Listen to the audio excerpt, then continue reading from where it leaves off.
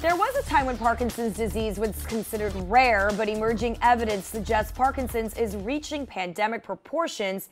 The NIH estimates that 500,000 Americans are now living with the disease. And in our HealthCast today, we're taking a look at the latest research being done right here locally and strides being made to treat Parkinson's disease.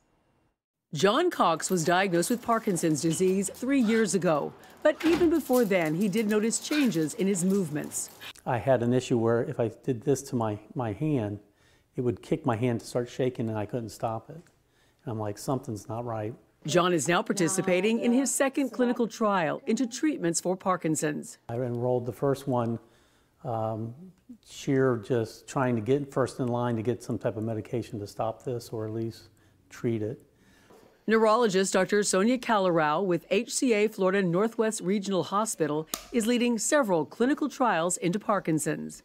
So the research that is incoming, both in diagnostic world as well as therapeutic, means in diagnosis, how we can establish a diagnosis, how we can say patient is starting having Parkinson's, or even better, how we can say that you're predisposed to having Parkinson's. Those are diagnostic research trials. Then is therapeutic. Therapeutic is, okay, we have established the diagnosis, how can we treat you? Researchers are looking into treatments with a form of vitamin B3 and investigating new ways to detect the disease through eye scans and blood tests. We are excited about these trials because they will give us more standardization about diagnosis of Parkinson's disease.